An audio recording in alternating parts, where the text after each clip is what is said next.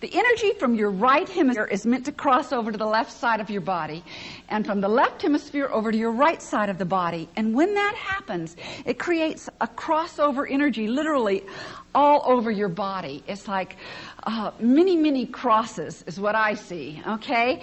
And when you don't see those kinds of crosses, you know the person isn't functioning optimally. Okay, and if your energies aren't crossing over, maybe you can't think as clearly, or you're just feeling sort of lethargic, and you're not hearing, you're not taking in what a person is saying.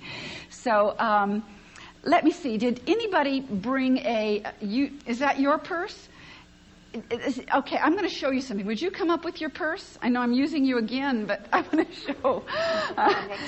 to show you some of the things that can throw your body off so that your energies are not crossing over anymore, okay?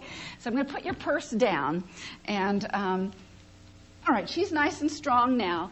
Now I just want you to put your shoulder bag on and just walk a few steps. Okay, that's enough. Now take your shoulder bag off, and I'll show you what happens to a person's energy. A shoulder bag cuts through the main meridian lines in the body.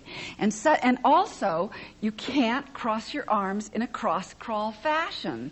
So cross-crawl gets obliterated in a lot of people's lives. And have you ever gone to the gym or done an exercise program, and at the end of the exercise program, when you should have felt fabulous and you didn't? Has that ever happened for anybody? Yes? Well, what that's about is, if that's ever happened to you, it's because some of those exercises throw your body out of a cross crawl and more into energy just going straight up and down your body. So now what I want you to do, if you think that has happened to you, nobody needs to test you. I mean, you begin to feel not centered, not balanced. You don't feel great after exercising. Something like that's going on. Or you're not able to grasp some information in a classroom or any of those things. So do a cross crawl. You guys ought to do it sitting down in your your chair. Yeah, just hit the opposite knee. And I like how she's doing it with her elbows, is a really good way. Because it creates more of a crossover and is really good. All right, let's see if you're fixed. All right, now, let me do that again. Okay. So if you're going to use a shoulder bag, when you get to your destination, do a cross crawl, so that you don't wear yourself down as the day goes on. Okay? Just to give an example of an exercise program, why don't you come up here? What's your name? Armis. Armis, oh, great name.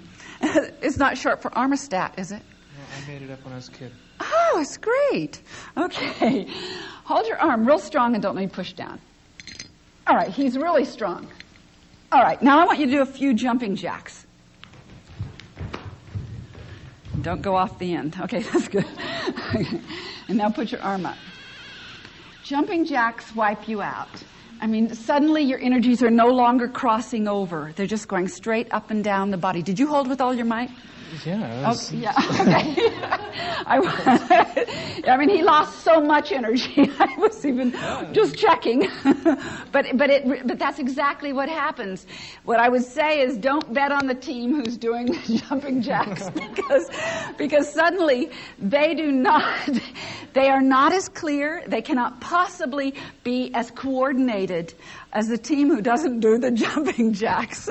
So now, if you do any exercise that makes you feel less strong, do a cross crawl afterwards. So I want to see you do a cross crawl. It'll bring you back, so nobody has to energy test you. You can have, if you're feeling not up to par, do a cross crawl. Yeah. Okay, come up here. His suggestion, you can manipulate exercises. If they aren't working for you, you can do them in another way. Do you know what a reverse jumping jack is? Let me see. I mean, okay, you normally go like this and like this when you do it. Okay, do it the opposite way. Put your legs out here with your hands down, and then go like. Is that right? Yeah, like this. And yeah, and it feels a little klutzy, but watch. It makes your energies cross over. So if you can, teach the teams to do that. Yeah, that's right. That's right.